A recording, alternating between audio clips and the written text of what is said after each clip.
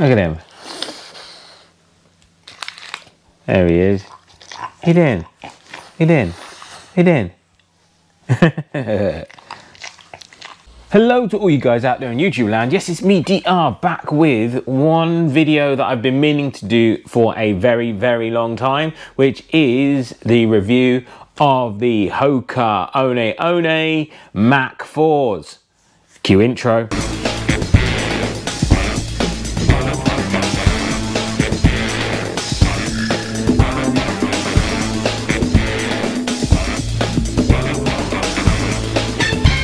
The Mach 4 is a neutral, lightweight daily trainer.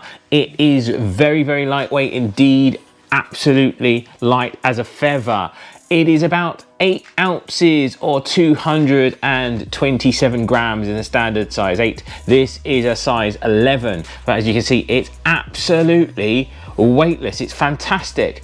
The heel drop is about 5 mil, so that's fairly standard for most people. I normally run in about a 8 to 6 mil drop, so it felt nice and comfortable for me. I would affectionately like to call this the Carbon X2's running buddy. So if you like the look and feel of the Carbon X2, this really does feel like the Carbon X2 without a carbon plate. That's almost my synopsis of it. So let's go around the shoe, looking at each of the key features and seeing what I pull out of this shoe and that I want to show to you. So tongue, separated tongue, which is nice. I love the fact it's got those tongue loops so you can keep that locked down on the front of your foot. Sometimes that tongue, when it's not attached or there's no ability to loose lace the tongue via these laces, it can kind of move around. No chance of that. Really nice lockdown in the Hokas. Looking back, you've got that heel flare that's now standard for most running shoes. This heel flare keeps this away from your Achilles, stops any rubbing, which is nice. And I've had a real firm lockdown in this. This heel counter is very solid indeed. I mean, lots of cushioning inside, but a real nice feel. Looking at that midsole, you've got that Pro Flight foam. It's really nice and soft and cushiony, really bouncy. Typical Hoka stuff this is. It's just Hoka all over, but just with some weight reductions. It's fantastic.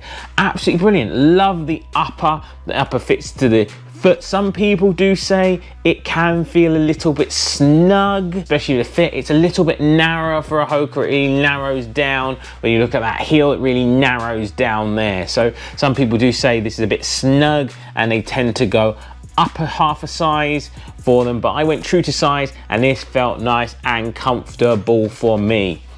The sole has a lovely hardened, reinforced Evo foam on here to keep this. This will give you some miles in this. Doesn't feel like it's wearing out, as I said, with almost 50 miles in there. You can see a bit of wear and tear, bit of rubbing, but nothing glaringly obvious in terms of wear on the sole of this shoe. All in all, really good lightweight daily trainer. I know some people have been able to pick up the paces in this.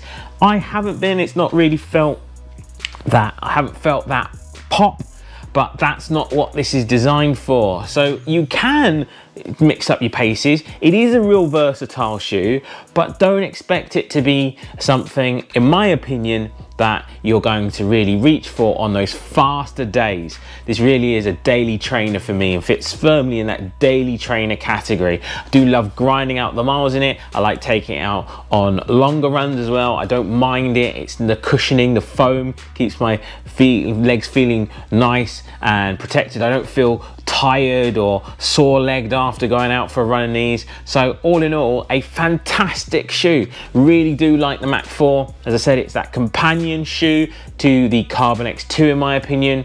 It feels great to go out for a run. Really highly recommend picking up if you like to ground out the miles. You're looking for a daily trainer with a bit of versatility that's really super lightweight. Fantastically how lightweight this is. I can't believe how light it feels. Then the Mach 4 might be the shoe for you. Anyway, thank you for watching this video. This is me, DR, saying enjoy your running out there. If you like these videos, like, share and subscribe, and I'll see you soon. So have a safe journey wherever you're heading.